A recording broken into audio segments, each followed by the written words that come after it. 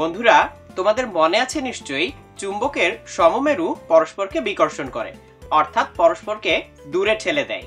এই বিকর্ষণ শক্তিকে কাজে লাগিয়ে আমরা এখন খুব মজার একটা জিনিস তৈরি করতে যাচ্ছি। এর নাম ম্যাগনেটিক স্প্রিং। এটা তৈরি করার জন্য তোমার লাগবে একটি পেন্সিল এবং এরকম তিনটি রিং ম্যাগনেট। আমি প্রথম রিং ম্যাগনেটটিকে এই পেন্সিলে পরিয়ে নিচ্ছি। এবারে দ্বিতীয় রিং ম্যাগনেটটিকে আমি এমনভাবে এই পেন্সিলে পরাবো যাতে এই চুম্বক দুইটির সমমেরু পরস্পর মুখোমুখি থাকে, অর্থাৎ পরস্পরকে বিকর্ষণ করে।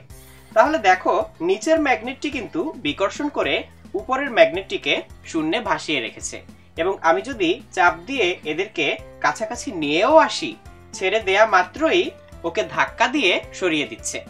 তাহলে আমি চাইলে এর উপরে কিন্তু আরো একটা রিং ম্যাগনেটকে এমনভাবে রাখতে পারি যাতে দ্বিতীয় এবং তৃতীয় রিং ম্যাগনেটের সমমেরুগুলো মুখোমুখি থাকে।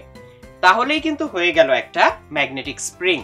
তাহলে এই স্প্রিংটাকে আমরা যদি চাপ দিয়ে সংকুচিত করি, তাহলে ছেড়ে দিলেই এটা আবার আগের মতো বড় হয়ে যাচ্ছে।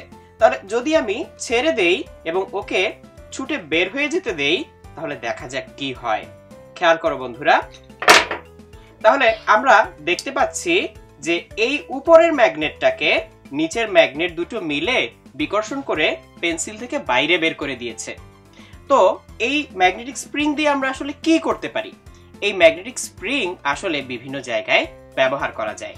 সাধারণত আমরা স্টিলের যে স্প্রিংগুলো ব্যবহার করি, সেগুলো কিন্তু বারে বারে সংকুচিত প্রসারিত করতে করতে এক সময় নষ্ট হয়ে যাওয়ার কিংবা ভেঙে বা ছিঁড়ে যাওয়ার সম্ভাবনা থাকে।